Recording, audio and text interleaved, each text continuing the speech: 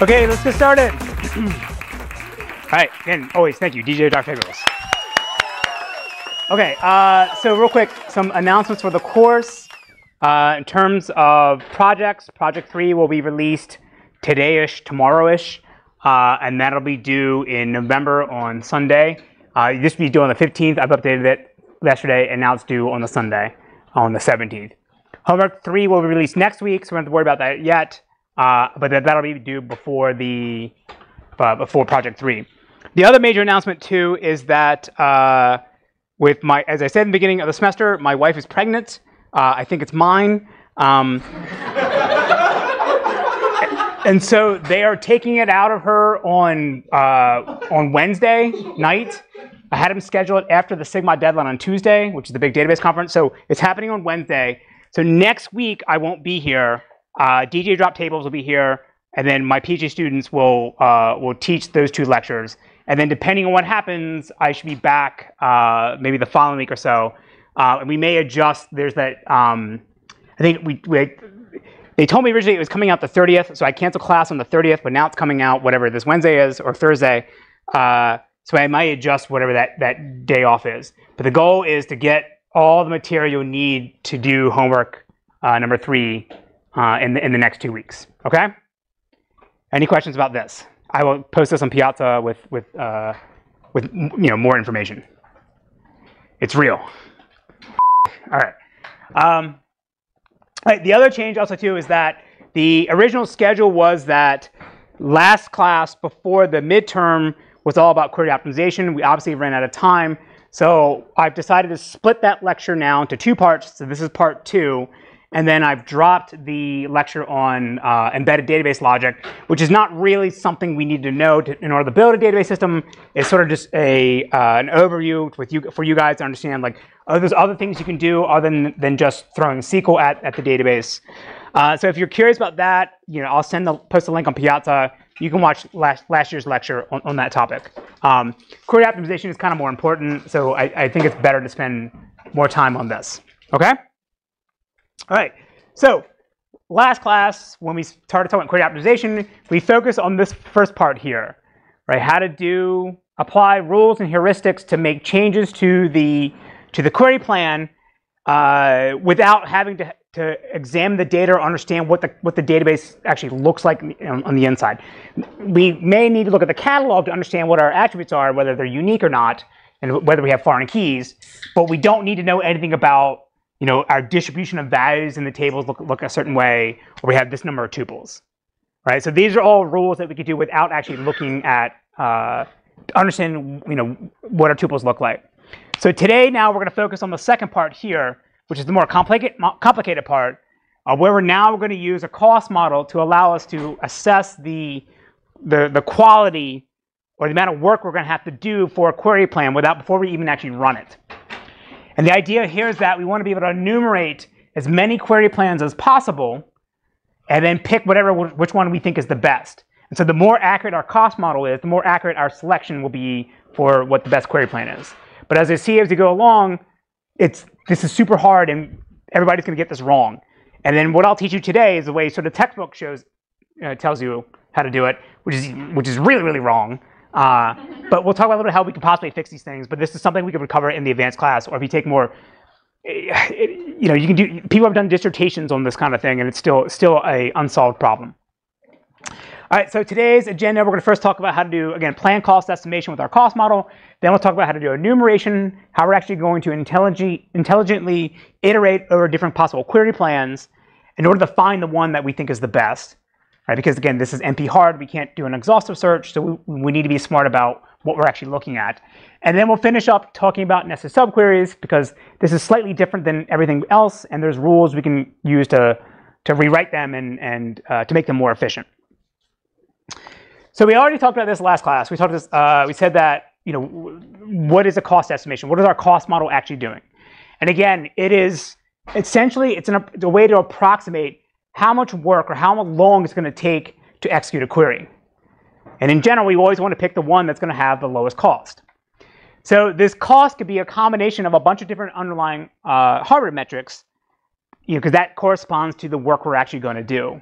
So it could just be how much CPU we're actually going to use. This is typically very hard to do, and we don't do this for a disk-based system because the disk is the major bottleneck, but in in-memory system, we care about this.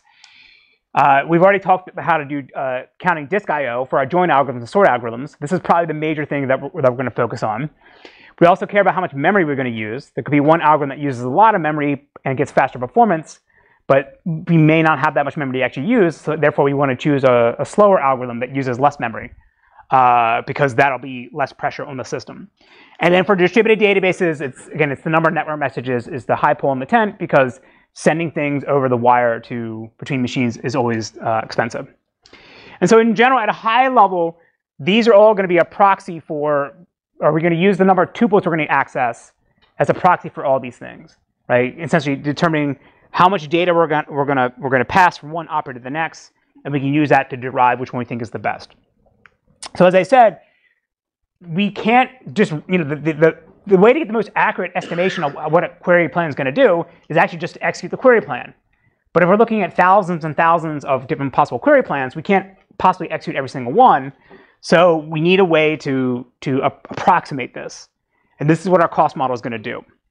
And the underlying concept we're going to use, or underlying component in our database system we're going to use to do these estimations is the internal statistic catalogs of the database system. So every database system that has a query optimizer that is using a cost-based search is going to have this statistics module, which is going to allow it to collect information about what the tables look like, what are actually inside of the tuples. And how you collect this information can vary based on the implementation. So all the major systems have a way to force the data system to collect new statistics, right? Analyze table, update stats, run stats. Right? This tells the data system, hey, do a sequential scan on my table and update my statistics information. Some systems also can run this in cron jobs, like every so often, periodically just do a pass. Other systems can piggyback off of the queries as they run and say, all right, as I'm doing sequential scan, I'll also update my statistics as I go along. Other systems have triggers to say, if the 10% of my, or 20% of my table has changed, let me go fire off the run stats command and update things. Right? There's no one way to do this better than another. A common setup would be if you're running an OLTP system, you would disable this during the day when you're doing most of your transactions. But then at nighttime, you could take passes through and update your stats. So during the day, it's going to be slightly off, but that's still going to be OK. Right? Because this is expensive to do, because again, this is a sequential scan on the entire table. So let's dabble in a little math, but it's Andy math, not hard math. So everyone should be able to follow this.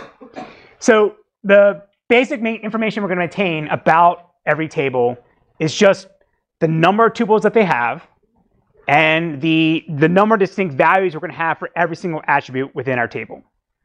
So we're actually going to maintain this as a separate counter because we just can't assume that I have X number of pages and therefore I can fit X, Y tuples in each page and it's X times Y, because again, not every slot in every page will be full. And then when we talk about multi-version concurrency control, we're going to have multiple physical copies, or multiple physical versions of every single logical tuple. So we can't just count the number of blocks we have. We actually want to maintain this as a separate count.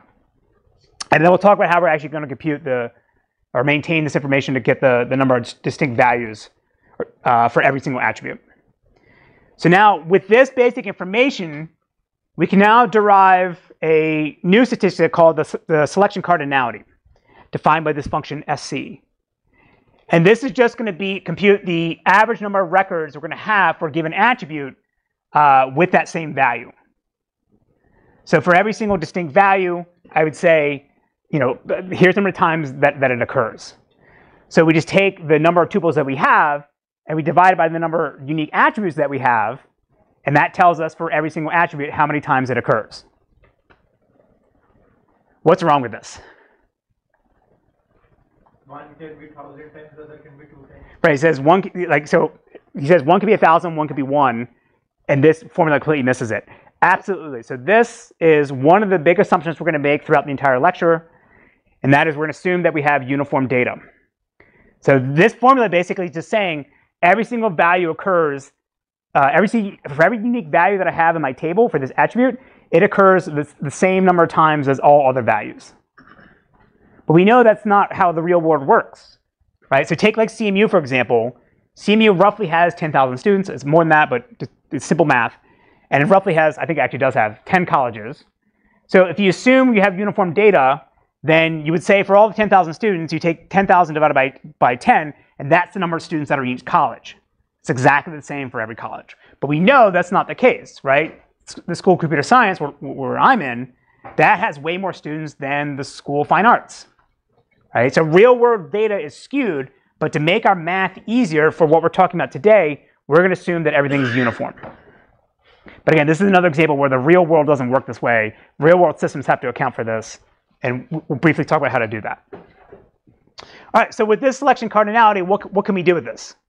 Well, the goal is for us to now figure out how many tuples we're actually going to select during our scans using our predicates. Because that's when we need to figure out how many tuples each operator is going to spit out and feed into the next operator. And then we can use that to figure out how much work they're actually going to do, how much disk they're going to use, how much memory they're going to use. So we're using the selection cardinality to figure out for the given input we're provided from our children operators, how much data is coming out of us. So if we want to get for an equality predicate on a unique key, this is the easiest thing to do, and our math will work out great, right? So say we have a simple table, the people table. We have an ID column, that's the primary key. So if I have a lookup that says ID equals 1, 2, 3, then that's easy. I know the cardinality is going to be 1. I'm going to have one tuple that's going to match for no matter how many tuples I actually have in my table. Because it's a primary key, it's unique. Where things get hard is now when you have more complex predicates, like range predicates or conjunctions. Because now I need to be able to combine the selection cardinality for these different predicates in non-trivial ways. So, so based on the selection cardinality, now we're going to produce this idea of selectivity of a single predicate. So selectivity is basically a function that says for a given predicate on a table, what are the number of tuples that are actually going to qualify? So the formula we're going to use to compute this will depend on what kind of operation that we're actually doing. Right, the last one I just showed you was an equality predicate on a unique attribute, but now we need to account for the case where it may not be unique, or we're looking at inequalities or ranges. So let's look at some simple examples here. So assume now in our people table for the age column we only have 5 unique values, right? 0 through 4.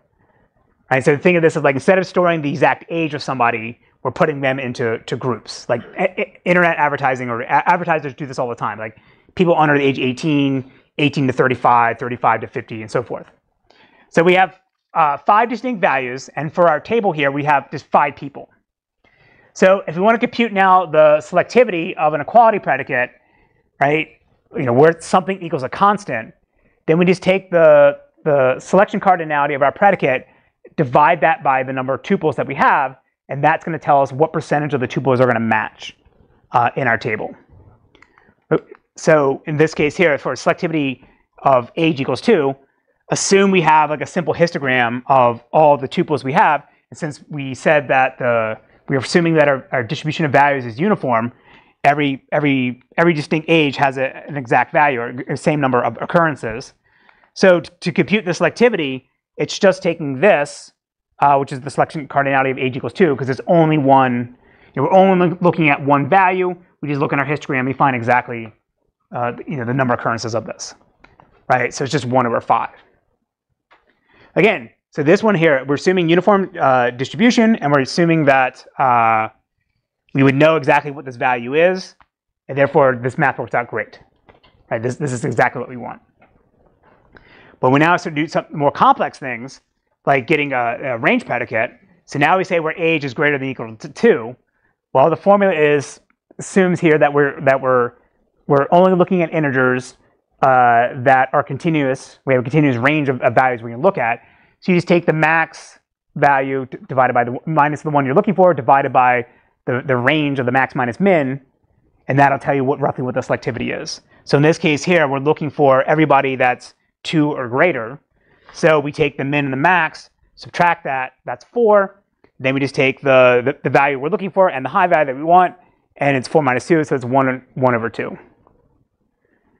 So this is wrong, right? The real answer is actually 3/5, but the way the formula works out, we get 1/2. So this is a good example where like these formulas don't always work correctly, and they're going to produce errors. In this case here, we're underestimating the selectivity. It should be 3/5, not 1/2. So this is going to be problems when when you start doing estimations of complex queries that have a bunch of different predicates and a bunch of different operators, because now we have errors built on errors built on errors. So say this is like we're doing the scan at the bottom of the tree, and now we have an underestimation of the number of tuples we're going to produce as our output. Now when we do calculations up above, now we're taking wrong inputs or wrong estimations as our input to our operators, and then doing more wrong math on them and producing more errors. So in many cases, or the research shows that for every single database system they evaluated for this one particular paper, everybody underestimates the selectivity of all these operators. And you may say, "Oh, who cares? Why is that big deal?" But now when you start sizing up your data structures, like your hash tables for joins, your buffers for sorting, now you're going to underestimate what these sizes are, and you may have to correct that once you realize I have more data than I expected. So these have real runtime implications in systems, and also too, we're making now wrong estimations about what plan might be better than another. All right, the last three I want to look at are negation. This one's pretty straightforward, right? It's just 1 minus whatever the selectivity of the predicate that we want, right? So in this case here, the selection cardinality of age equals 2 is 1. So the negation is just the boundaries outside of that, right? And you get 4/5, which is the correct answer for this one, right? Because assuming that something equals something.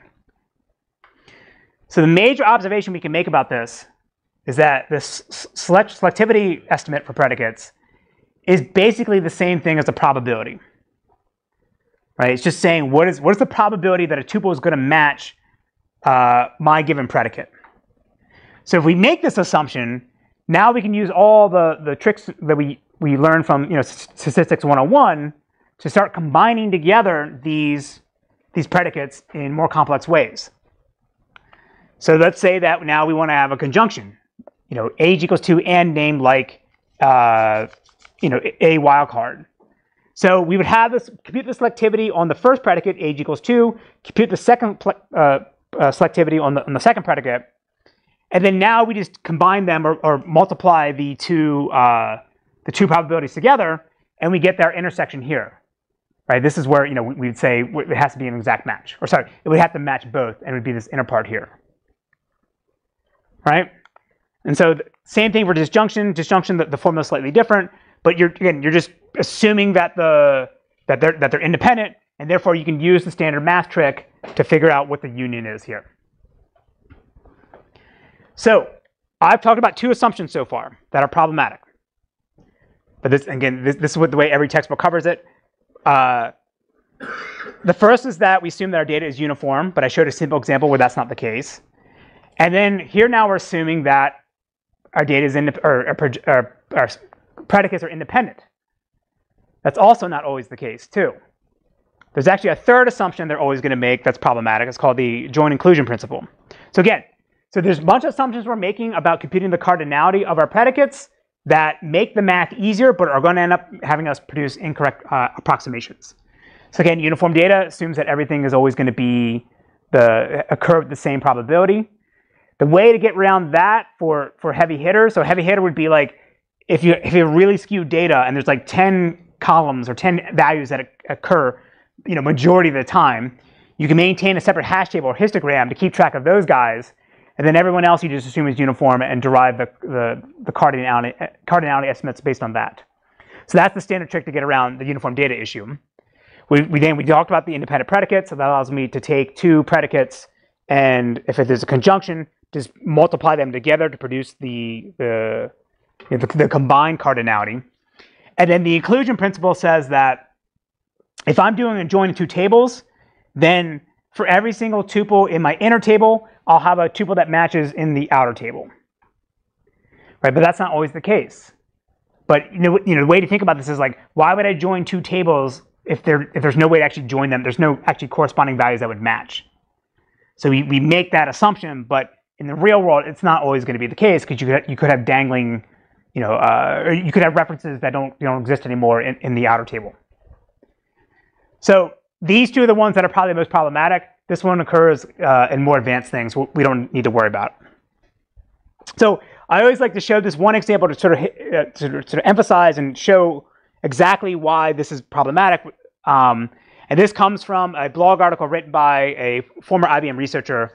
And so Guy Lemon worked on like the early, one of the early IBM optimizers from the late 1980s, early 1990s that's actually still used today in DB2. It was pretty influential. So he has a blog article that he likes to show you.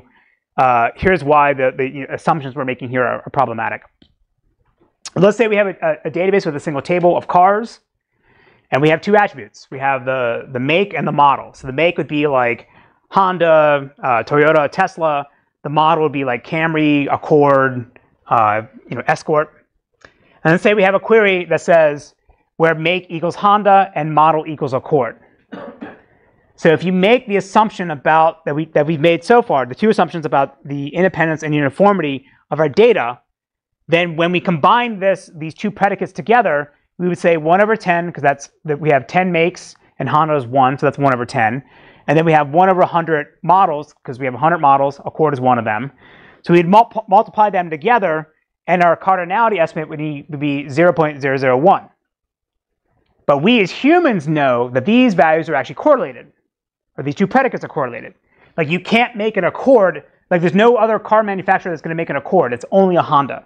So if you know the model equals Accord, you can then know that the make has to be Honda. And so the correct selectivity for this particular query is actually 1 over 100. So we're order of magnitude off from what the formula would actually tell us what we think we are from what we actually should be. Yes? If you had a foreign key, would that make this difference? Like if you had the key for model last time? So our question is, if you had a foreign key, would that make your life easier? No, you would have to know whether the foreign key child is unique, because it could be 1 to n or 1 to 1. You have to know something about that. But even then, the foreign key, I think for this particular example, doesn't help you. I have to think about that though. But for this one, it's one table. Right? Like this is just like one table. Give me all the cars, or the make equals Honda and the model equals Accord. When it has nothing to do with with doing a join, right? I need to think about whether the joins get, or whether foreign keys would help with that. We can take that offline. So again, like we're order of magnitude off. So now we start making estimations about how much work we're actually going to have to do for our query plan, and sizing up our intermediate data structures and our buffers, and we're going to be way off. So the independent assumption is going to cause us to underestimate how much work we're actually going to do. So the way to get around this particular issue, and this is something that I think the high-end commercial systems actually do, is to do correlated column statistics. So I could tell the database system, all right, model is correlated to make, right? I can't make an Accord. If I know that my model is an Accord, I know what my make is. Or another example would be like, if I know my zip code of an address field is 15217, then I know the state has to be Pennsylvania. So if you declare these columns as being correlated, now the database system can special case its estimations to avoid these pitfalls. It can know that these things are correlated, and therefore it can use the right formula to derive the selectivity of it. But as I said, only the high-end systems do this. Yes? But it doesn't need to know how it's correlated, right? Just like that they are correlated? Your question or statement is, it doesn't need to know how it's correlated, just that they are correlated. I'd have to go look to see what the syntax supports. I think you just say they are correlated, and it should figure it out. Okay. Yeah. Like I think only Oracle, SQL Server, DB2, Teradata, maybe Snowflake can do this, but like MySQL and Postgres can't do this as far as I know. SQLite certainly can't do this. All right, so let's talk about now how we're actually going to get this information that tells us like the number of makes and number of models, like the number of occurrences of every value. So I've already sort of mentioned this before, but the database system is going to maintain histograms on the inside to keep track of these statistics. So the most simplest histogram would be for every single distinct value that I have in my column, I just count the number of occurrences that I have. Right? So in this case here, this is our uniform data. So I have 15 unique values, and each one occurs 5 times. And so now we want to say, what's the number of tuples that are going to match? Does something equal 5? I could look at this and say, all right, I know it's exactly 5. But again, real data doesn't look like this. Real data is more skewed. And so now, again, if we have a histogram like this, this is fine, because now we can say, how many tuples have 5? We would know the exact value. What's the problem with this, though? For every single value I have in my column, I'm storing an entry in my hash table for my histogram. That's going to be a lot, right? Assume this count here is like 32 bits. So my simple example here, I have 15 unique values. So 15 times 32 bits is roughly 50, 60 kilobytes, or 50, 60 bytes. It's nothing. But now if I have a billion unique values and I have a 32-bit integer for every single unique value, now 1 billion times 32 bits is 4 gigabytes. Right? That's just the histogram for one column. So now I got to do this for every single column. So nobody's actually going to store exact values like this, except for the heavy hitter stuff that I talked about before. So if the heavy hitter, you would have the exact value, but you only store maybe like the top 10 or 20 unique values for every single column. You're not storing this for every single possible one. So the way to get around this is to start combining together these values into buckets, so that we only store a single value for the bucket rather than an individual value for every single element of the bucket. Right, so this would be called an equal-width histogram. So basically, you would take the every 3 values here, compute whatever the count is, the sum of all the occurrences for every single value in that bucket, and then now my new histogram just has that aggregate value. Right, so I'm doing buckets of size 3, but you can size them any way you want. So now the way to get an estimate to say how many times does, say, the number 2 occur, I would look to see what bucket does my value that I'm looking for fall into. So 2 is between 1 and 3. And then I would say, what's the count here? So in this case, roughly 9. I have 3 values, so I take 9 divided by 3, and now I'm estimating that 2 occurs 3 times. So again, we're saving space, we're saving computational overhead of maintaining our histogram, but now we're introducing more errors in our approximations, because there's no other way to get around this other than storing exact values. So this is not so great either, because now I could have, going back here between this bucket, right? 8 had a high count, 7 and 9 were much lower, but then when I'm combining them together, I don't know which one actually had the high count. Right, my heavy hitter could handle that, but we can ignore that for now. So a better way to do this is actually to use quantiles. So with this one, what we're going to do is we're going to vary the width of our buckets. So the last one, the buckets are always the same width. But now we're going to vary the width such that the sum of the counts for each bucket is roughly the same. So in this case here, I can have the first bucket would have values from 1 to 5. The count goes to 2. 6, 7, and 8 has three values, but the count's 12. Sorry, the count's 12, counts 12. 9 and 12. And so now I have variable length buckets, but now I can potentially have more accurate estimations of the occurrences of values within those buckets. And then this one here, I'm showing quantiles. You can do the deciles and other grouping sizes. So any questions about this? Again, this is what we're going to populate when we run analyze or run stats in our database system. It's going to generate this information for us and store this in our catalog. And it's durable on disk. When we restart the system, we come back, we don't have to run analyze again. All of our statistics are still there. Yes? So like if I increase, if I add 10 values of 5, then it will redistribute some of them to the next one. This question is, if I add 10 more values to 5, so now it shoots up, what will happen in my histogram? So this gets blown away every single time I run analyze. I recompute everything. So yes, in that case, it could vary now the size of the bucket. It is not being updated at every. Correct. So as far as you know, in most systems, they don't maintain these things as you do inserts and updates because it's just too expensive. Because again, we'll talk about transactions on Wednesday, but when I'm running a transaction, I want to minimize the amount of work I have to do. So anything that's not important right now, I'm going to put off till later because I'm holding locks on tuples, and that's interfering with other transactions running at the same time. So I don't want to maintain this as I go along. Now you could say, all right, I could have like a separate background thread, could look at recent changes from the log and then go apply these changes. Yes, you can do that. Some systems might do that, but in general, everyone blows it away and restarts from scratch. The one system that does try to do the updates on the fly was IBM DB2's Leo, the learning optimizer. They would run a scan, then go back and update this thing, but it has issues.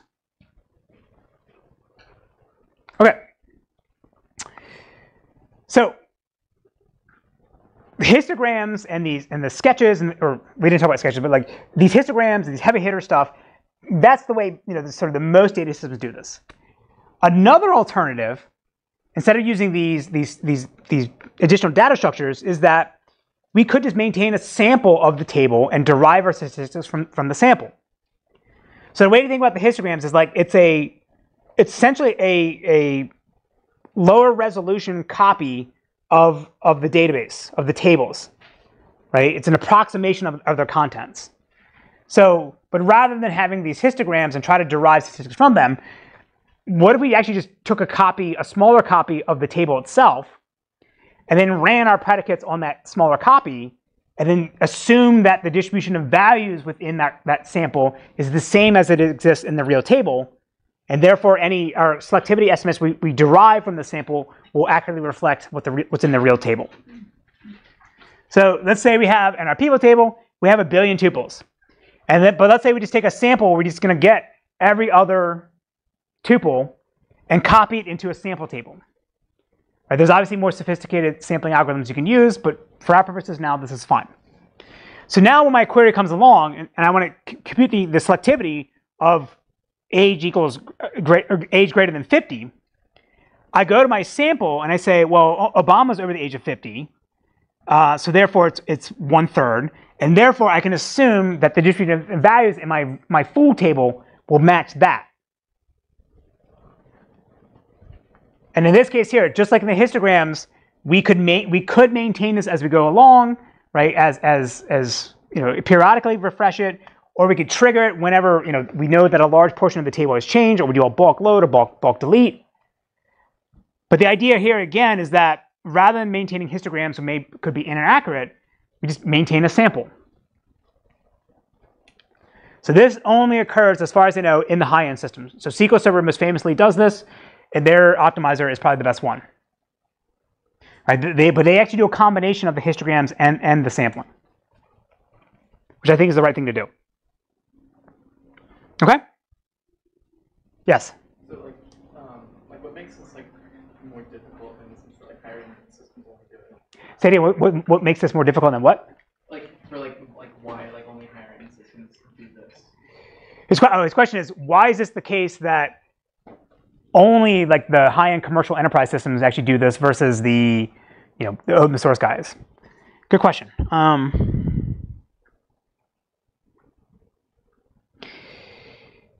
I think actually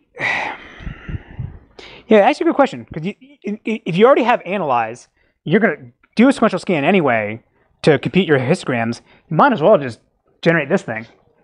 You actually don't know the answer. It may be the case that just the histogram way is the way it's always been done, right? That's not a very satisfying answer.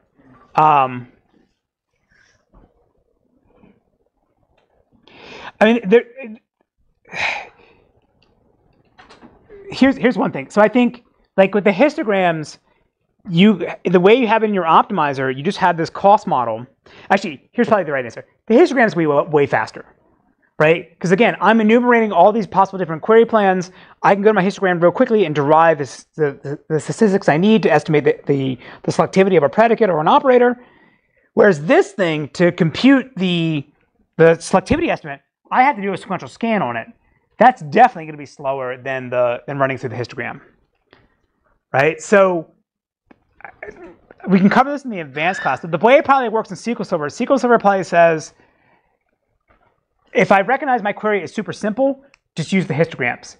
If I think it's going to be a lot of work, like it's going to take maybe minutes or hours to run, then who cares if I spend an extra couple seconds doing my sampling technique, because that'll make a big difference when I actually run the query. So that's the reason. The histograms are going to be faster. This one takes more work, and it's also sort of weird too, because you're doing a scan on something while you're running the optimizer. So it's like from an engineering standpoint, it might be hard to set up. Right. Well, also just like it feels like you need like a better cost model. Like if your estimates are sort of then like doing, because like you're saying, like doing that search is expensive. So. Sorry, say that you need like running stuff on this table is expensive, relatively speaking. So like if you don't have like good models, then you might end up spending more time just running all these samples instead of actually. No, but like this is the model. Like this is super simple. Like it's, what's the selectivity of this predicate? That component of the cost model itself is independent, I think, of whether it's a histogram versus a sample. But yeah, so up above is the formula to be able to say, I'm going to do this amount of disk I/O. I'm going to, this hash join is better than this other join. Yeah, if that's not, of all that other part's not very sophisticated, then maybe this doesn't matter. Question over here, or yes? So how do you create a sample which comes out to be accurate for every query that you're trying to put? Right, so his question is, how do you actually create a sample that is going to be accurate for every single query that you could ever possibly throw at it? My stupid sampling here is every other one. But clearly that's we know it's stupid because maybe data inserts arise at different times, and therefore the data that I insert today versus the data I inserted yesterday has different distribution. And so maybe I want to sample differently, or I could look at my predicate and say, well, I'm only looking at data that was inserted today, so therefore I want to make sure my sample only includes that. This is where it gets hard, and it's, again, probably the reason why the advanced systems do this better or do this and the open source guys don't do. Like there's reservoir sampling, there's a whole bunch of other sampling, there's a lot of sampling techniques to try to come up with different ways to do this. I don't know what the commercial systems actually do. But hopefully you can see why the query optimization is super hard, because now you need to know some gnarly math to figure out what is the right way to sample this. And actually, right, it could depend on the query. Some queries, uniform sampling might be perfect. Other sampling techniques might be better for others. Yes? You mentioned that it might be hard to engineer doing the table thing if you're essentially when you're doing a scan, you're trying to do essentially you have to build a separate table and then do a search on that table. So if you're engineering it, it's sort of how do you So a statement from an engineering standpoint, this could be hard because now you have a separate table, and then you want to be able to do a sequential scan on it, and ideally use the same execution code that you have to do sequential scans in order to compute these statistics. Yeah, it is like a chicken before the egg. I can't run a query until I have a query plan, but I can't get a query plan until I can run a query that can compute the sample. Yeah. Okay. So at this point, what do we have? We can now roughly, emphasize on roughly, we can roughly estimate the selectivity of our predicates. What do we actually want to do with them? And again, as I said in the beginning, this is where we're going to do our cost model or cost-based search to do query optimization. So for this one, again, in the pipeline, after we do all those rewrites with just the rules, now we're going to enter this cost model search, cost-based search, to try to figure out how to convert the logical plan into a physical plan. Right? The physical plan is what the data system actually executes. The logical plan that says, I want to join these two tables. The physical plan says, join these two tables with this algorithm and this buffer and this sort order and all that good stuff. So for single relations, it's pretty straightforward. We'll briefly talk about it. The one we're going to spend most of our time, which is the hardest one, is the multi-relations or n-way joins. Because now it's not only worrying about what join algorithm I want to use, but what order I want to do my join. And remember I said last class, the number of possible query plans we could have is 4 to the n, where n is the number of tables we're joining. Right? Because again, it's for all my different join algorithms. I can join them in different orders, and I can join them either one with the inner versus the outer. Right? So the search space explodes. So because this is incomplete, NP complete, we don't want to actually do an exhaustive search because we're never actually going to complete. Doesn't make sense to run our query optimizer for an hour if our query is only going to take 1 minute to run. That's not a good trade-off. So we need a way to figure out how to sort of shed work or cut off query plans that we don't want to examine to reduce our search space so we can make this problem more tractable. So let's first talk about how we want to handle single relations, and then we'll spend most of our time talking about multiple relations. So for single relation query plans, the hardest problem we have to deal with is picking our access method, right? The fallback option is always a sequential scan. It's the slowest, but it's always correct.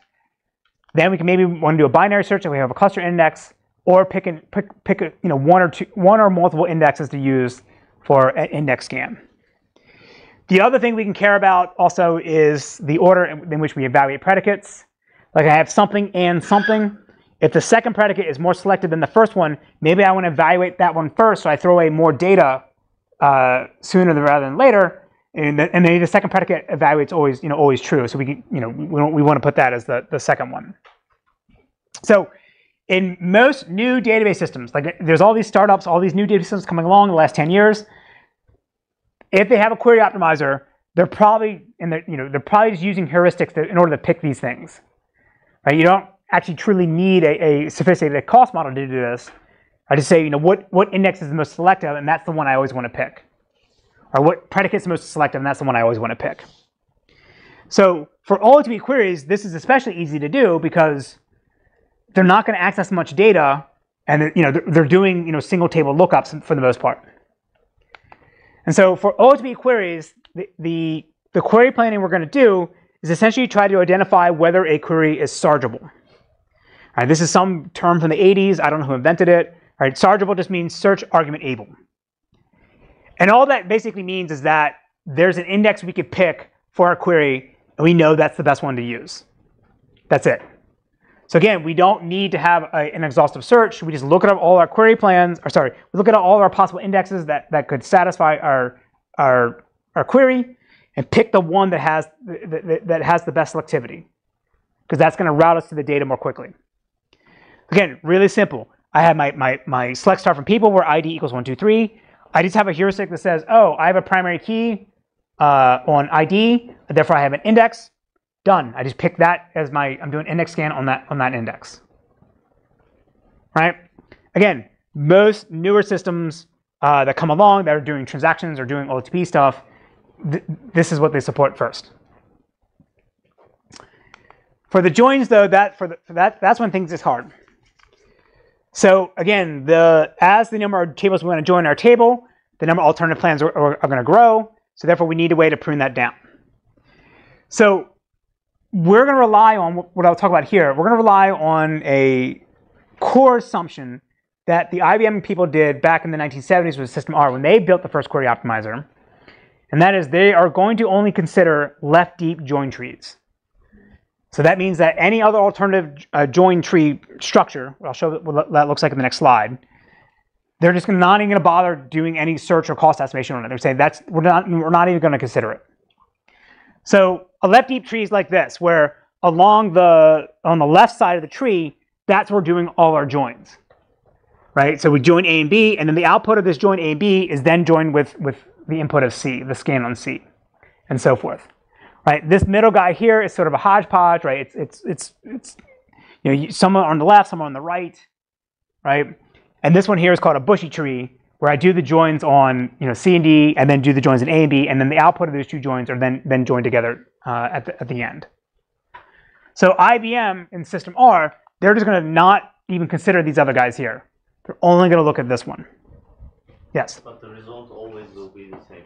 Yeah, this is actually, again, so his statement is, the result is always the same. Yes, this is the beauty of relational algebra.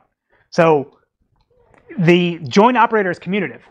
So I can join these things in any way that they want, and the final result is always the same. It's always correct. So therefore, it is perfectly safe for me to go ahead and do this. Everyone think, I guess, why they do this other than just reducing the number of plans they have to look at? Think back to when we talked about query processing models. Right? So back then, they were doing the iterator model, the volcano model. It's also called what? The pipeline model. So in this case here with the left deep join tree, I don't have to materialize any output from a join operator right? It's always then fed into the next join operator. So I do my join on A and B, then I take the output of that join and I now build my hash table to do, or do whatever kind of join I want to do on C. If I have this bushy tree here, I would do the join in C and D. That output then gets written out to like a temp file on disk, because now I need to go back over here and now do join A and B. And then now I go back and feed that back in the join I just did over here, read that back in, build my hash table, do whatever I want to do, and then do the join with this other guy here. So left deep join trees are not always going to be pipelined, but it makes your life easier. And back in the 1970s, they didn't have a lot of memory, so they would have to spell to disk a lot. So you can minimize the amount of work you have to, or amount of data you have to write to disk in order if you always go left deep.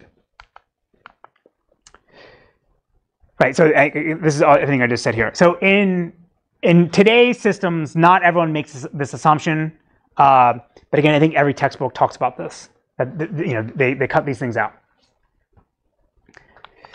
All right. So how are we actually going to enumerate our query plans? So the first thing we're going to do is enumerate at the logical level all the different orderings of our tables we could possibly join. Say I want to join R, S, and T. I could join R and S first, maybe T and S first. I enumerate all of those things, and then for each of those, I could then now enumerate all the different possible join algorithms I could use: hash join, sort merge join, nested loop join. And then for all of those, now I can then also now enumerate all the possible query plans I could have. Right, so you can see how this search space is exploding. So what the IBM guys came up with in the 1970s was to use a technique called dynamic programming to make this more tractable by breaking it up into smaller, discrete problems. And we solve the smaller problems first, and at the very end, we combine everything all together. So let's look at a really simple example here. So let's say I want to join 3 tables, R, S, and T. So the way to think about this is it's like a sort of search tree that I'm showing horizontally. So this is our starting point here for our logical plan, where none of the tables are joined. And then our end goal is end up here, where we have R, S, and T joined together. So in the first step, we want to figure out, what's the first join ordering we want to do. So we could possibly join R and S first, or T and S first, and then for the sake of space, I'm not showing all the other ones. But for all other possible join orderings, for this first join we want to do, we enumerate them down here.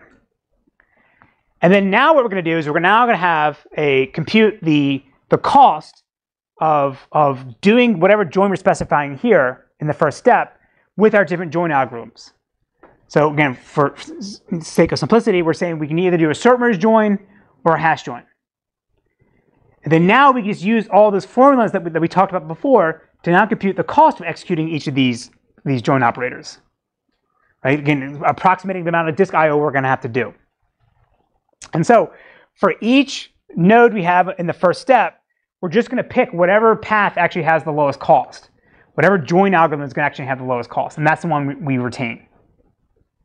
And then now, starting from each of these nodes to the next step, we do the same thing and try to compute the estimate cost for doing different joins to get to our end goal here.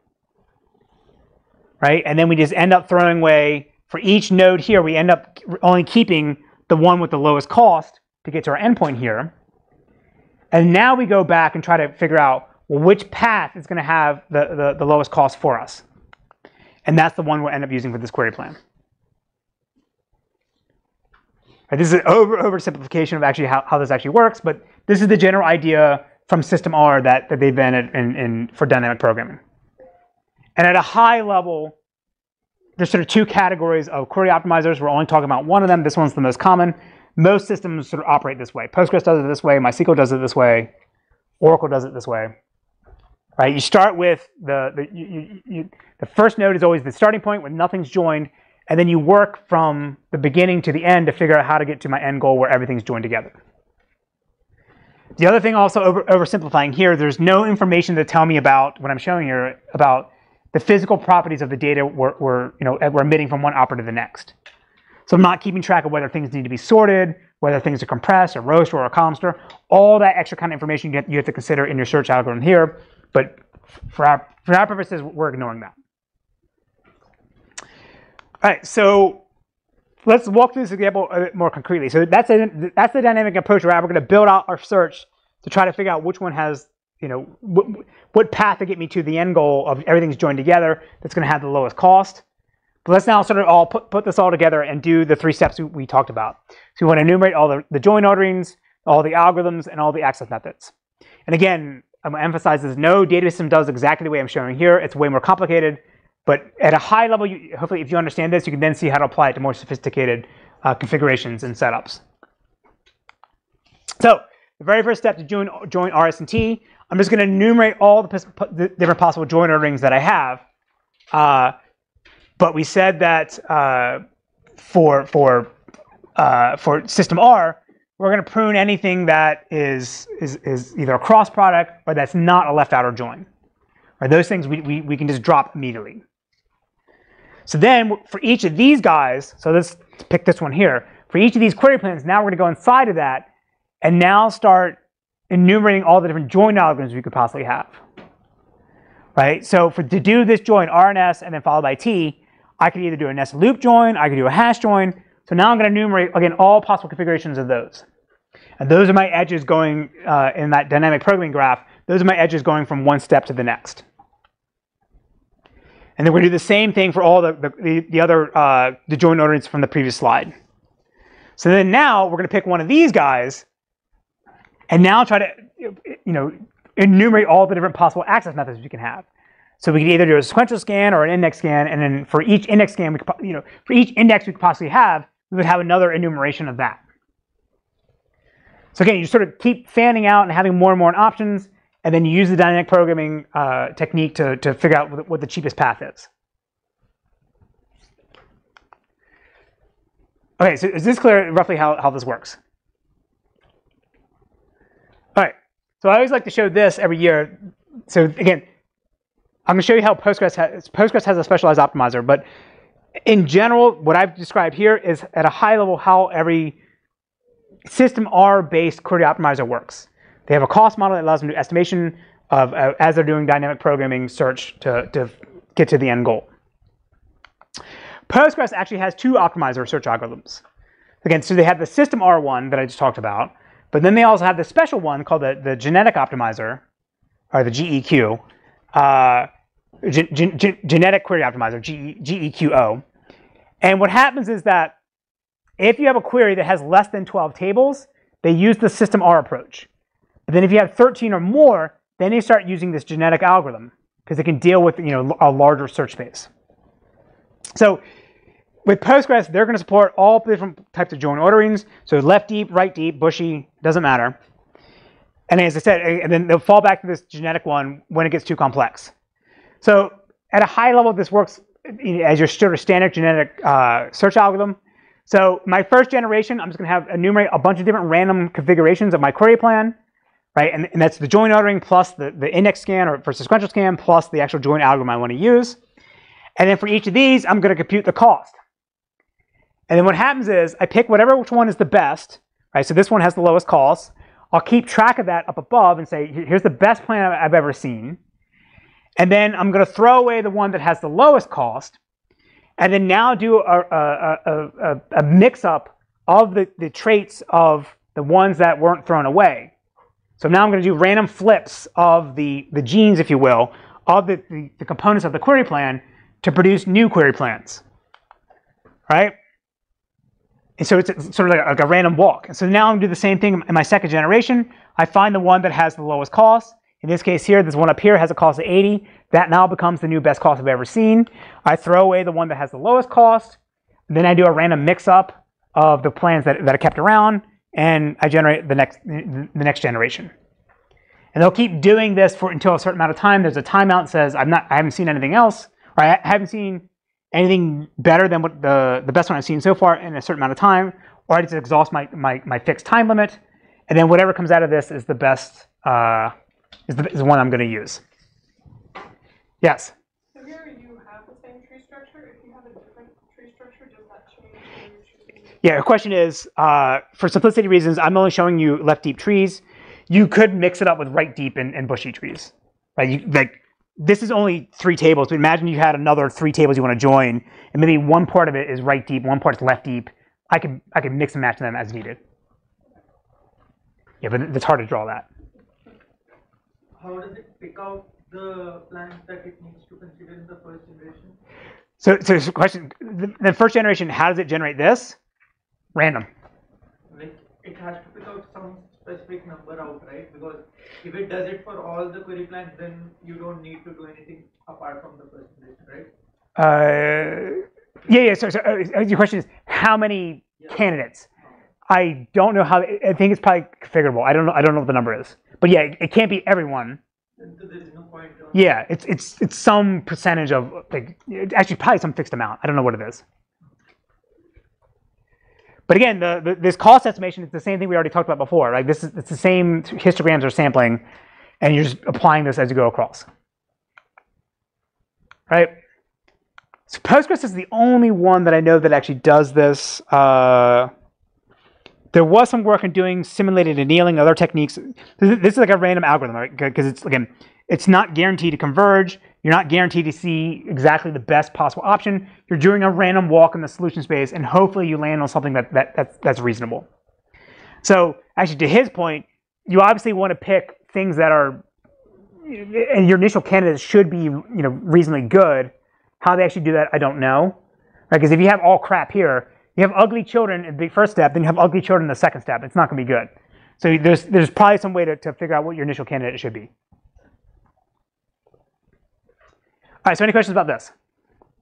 Yes? How often do you get queries that have 13? Okay, so his question is, how often do you get queries that have 13 or more joins? Very often. It depends. For OLTP, you won't. For analytics, it's quite often. Yes. Right. So think about this. So in a data warehouse, a very common setup is to have what's called a snowflake schema, and the idea is that you have this single table that's called your fact table, and then you have these dimension tables that are around it. So a fact table, using Walmart as an example, Walmart has a fact table that's every single item that anyone's ever bought at Walmart. So that table is massive. It's billions and billions of things. But you don't want to store like the name of every single product, the price, and so forth. So you have these dimension tables on the side that says, here's the product they bought, here's what store, here's location. So those are all your dimension tables. So when you do a join and say, find me the best-selling item in the state of Pennsylvania during the winter for this month range for people, over the age of 35, those are all joins now with those dimension tables. So that thing can rack up very, very quickly. The other thing I'll say too is like I always talk to the database companies and I ask them about the query optimizer because that's the part I'm most interested about. And the metric they always give me in terms of like, oh, our query optimizer is good, they always claim the number of joins that they can support. And I don't think this is a good metric, but like I've noticed that this occurs every single time I ask them about this. So I think like Mem Siegel told me once that they could do 35 table joins. And somebody else told me they could do 75, and then Splice Machine told me they could do 135. Snowflake said they can do thousands, and they have customers that actually do that. It's hard, right? Yeah. Like in this case, what is happening is that T and R are being joined on one attribute, and R and S are being joined on the separate attribute. If all of them were being joined on the same thing, like the same column, then will we also consider plans which first join T and S, then join S and R? Like this sequence you have maintained everywhere, T, R, S, T, R, and S, right? Yeah, so you're reading too deeply into the ordering things. Like again, joins are commutative. You can join them in any possible order you want. No, but like they are being joined on the same thing, right? So T and S, then S and R. If like the same column is present in all the tables, you could permute them any way you want. Yes. You can. Now, I thought where you're going is like I've shown you two-way join algorithms, like 2 for loops. There are multi-way joins where you can say I'm joining R, S, and T on exactly the same attribute. Let me join them exactly the same time. That's hard, and only the expensive systems do that. Postgres and MySQL don't do this. Yes. What distinguishes the dimension tables? Is it just like random or is it by location? Does it matter? What distinguishes what do you mean by the? Like, I'm I'm assuming that the data is not the same for all of them, but I don't quite understand why, like, how it would choose which dimension table gets which data.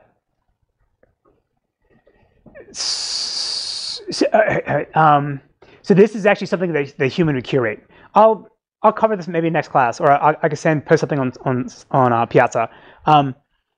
Like a human would have to design the database to say, here's my fact table, here's my dimension table. It's not something we automatically figure out. I'm using the term dimension table because that's the vernacular for describing what that table looks like in a snowflake schema.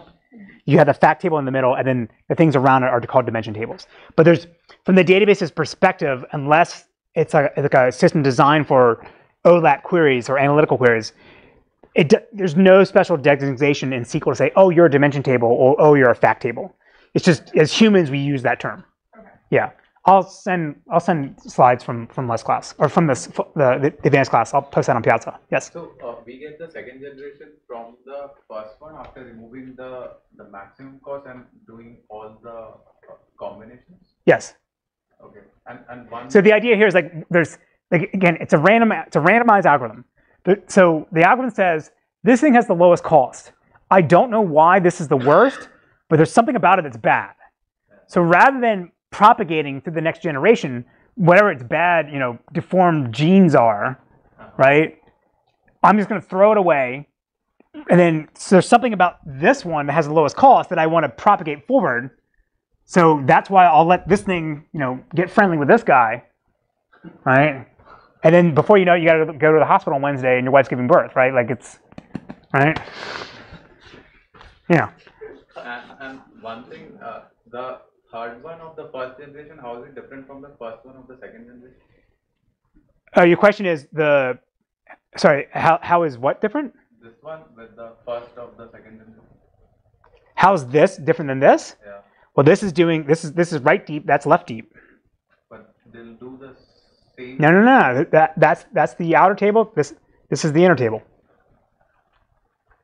So if I'm doing a hash join, I'm building a hash table on T, and I'm probing with T down here. Join matter. The order matters. Yes. I didn't understand how the arrows are drawn. Like, for instance, you said that we just dropped the highest cost. Oh. First generation. But Yeah. second, yeah. That should be here. Yeah, that's a mistake. Yeah, this is just saying that this guy is allowed to propagate forward. That should be down there. I'll fix that. Sorry. Okay. So let's finish up quickly talking about nested subqueries. So this is something we'll cover more in the advanced class if you take that. But the main way to think about this is that it's not like a join because it's a subquery. And we want to be smart about how we're actually going to evaluate it. Right? Because the dumbest thing we could do is just evaluate that inner query, the subquery, for every single tuple we're looking at in the outer query. Right? MySQL used to do that, and it used to be awful. So there's two approaches we can do this. And the idea here is some of these, we can do these without having to run a cost-based search. We can do this in part of our rewriting phase. So the first is that we can rewrite the query to decorrelate it or flatten it out, or we can extract the inner query and run that separately as its own query, and then feed its result into the first query. So let's look at a more complicated example here. So this is, so this query here, we're trying to get all of the, say we have a table that keeps track of sailors. So this is from when we used to use the old textbook from Wisconsin, and Wisconsin has a sailing club. So that's what this is from.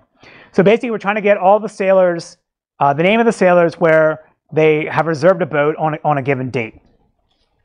So we have this inner query here where we see it, we're referencing from our inner query a record from the outer query.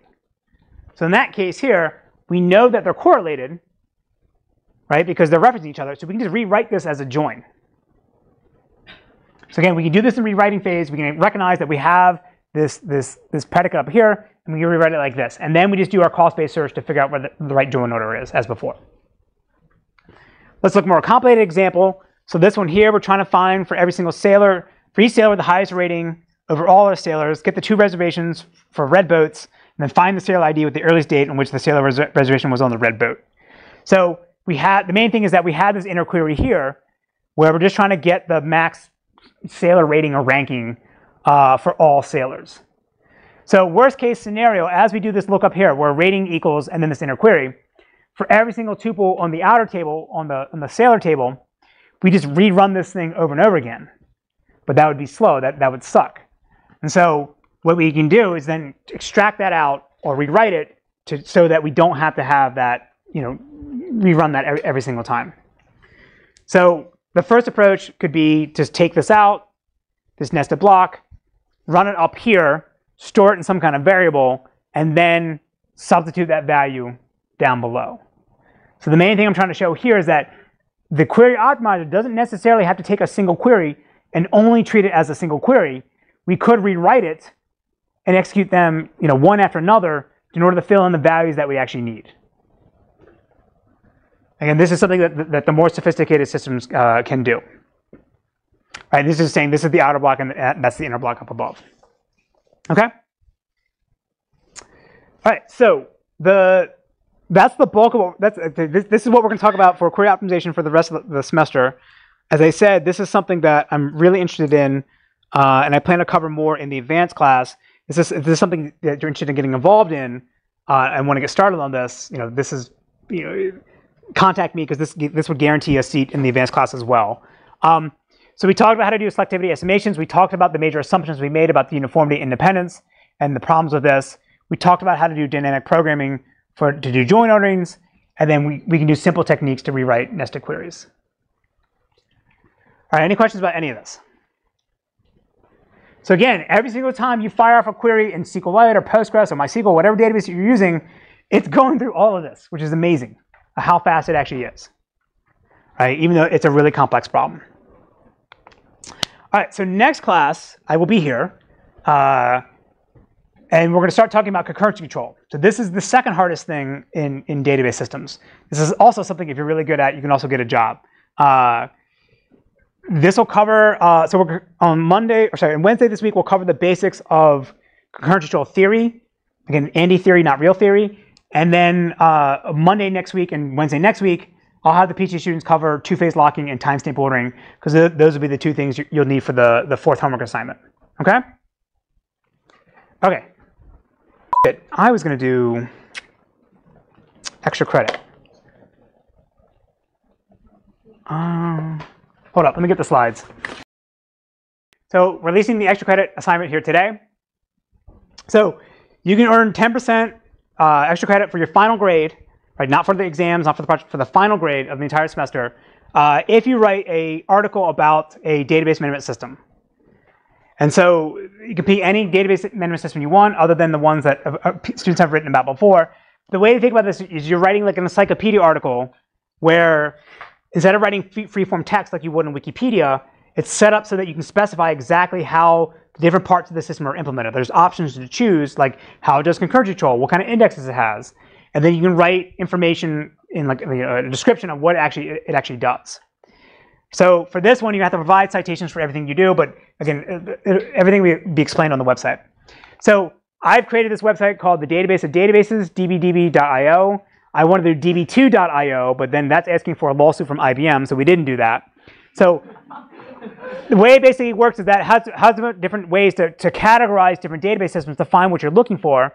So in this case here, these are all the database systems that are implemented in Rust. And then there's an article here that describes exactly how everything works. And there's citations for everything. Okay? So I will post a sign-up sheet on Piazza for you to select what database system you want to use. Again, this is the second year we've done this, so there'll be, not every single system will actually be available to you. But there's enough of them out there that everyone shouldn't have a problem to actually pick what you want. So it'll be first come, first serve. So when I post it online, when I post the sign-up sheet online, I will announce it on Piazza, and then whoever gets there first, gets whatever system, as long as it's been approved.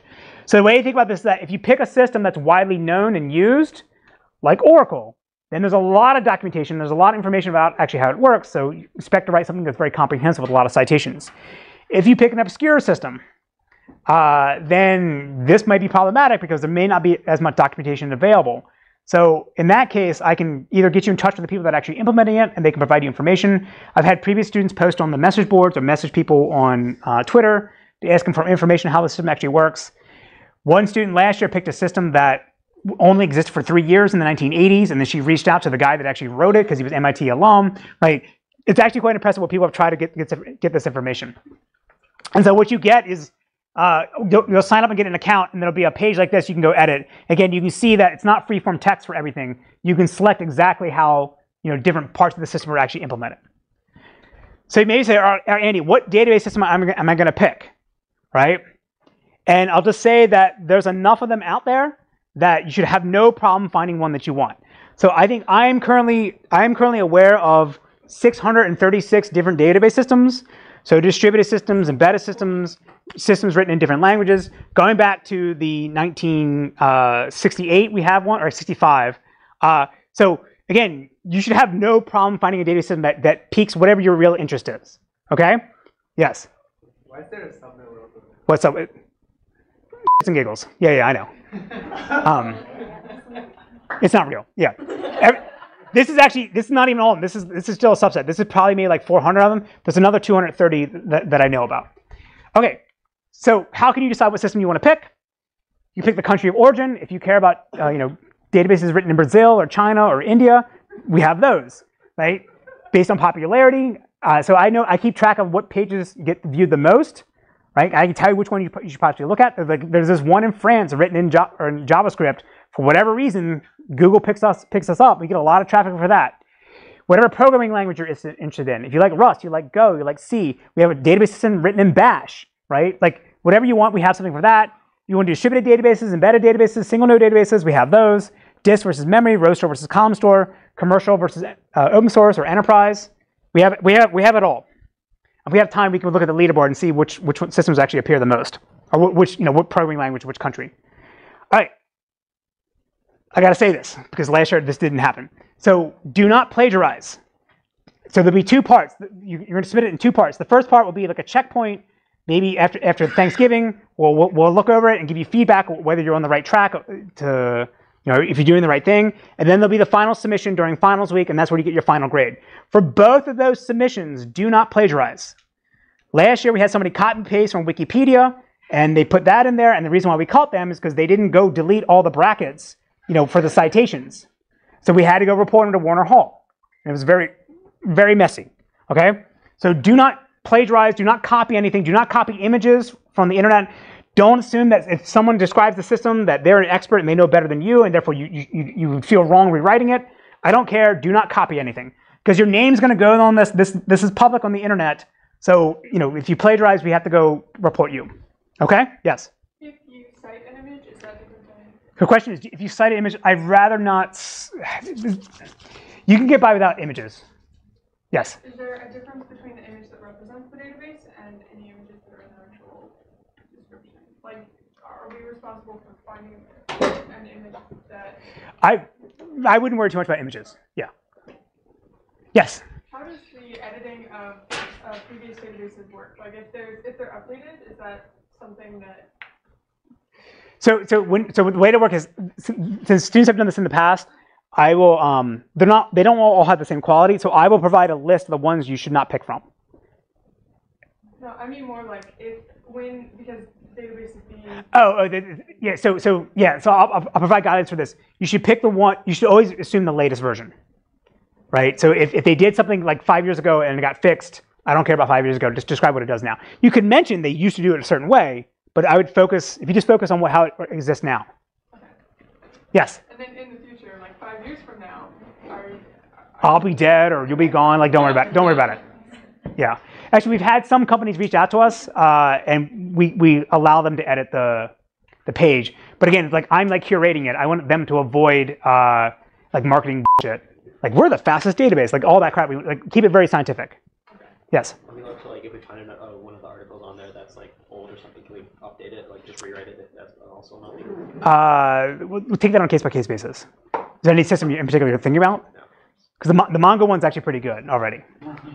Okay. So if you got to go, you can go. But we can quickly look at the website, and we can. All right. So what country has created the most database systems? USA. USA. Who's number 2?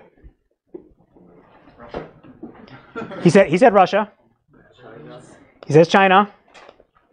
India. France and India. Okay.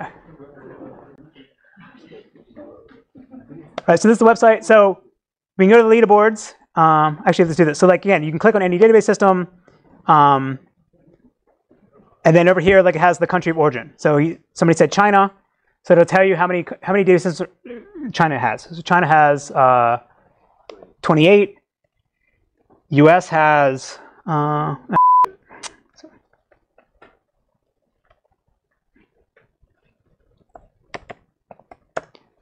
US has 300.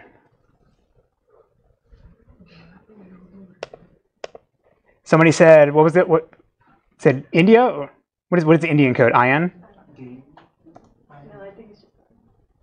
5? Russia, or are you? 21. You're missing it. Germany. 44. Right? France is less. All right, so again, like so I can click on this, and then I can click like programming languages to implement it in. So this one's written in C++, right? To 101. What is probably the most common programming language used for a database system? Everyone say C++. C. The combination of C and C++, yes. Java, right? So we can go. So I have this leaderboard thing here. So it's a breakdown of, right? So here's the breakdown of the countries, right? Germany is number 2. Java is the most common programming language, but again, if you combine C++ and C, right, then it outpaces it. And then also we keep track of like what database systems use other database systems. So these are these embedded database systems like RocksDB. A bunch of systems like CockroachDB use RocksDB as the internal storage, and then they have a Go thing on top of it.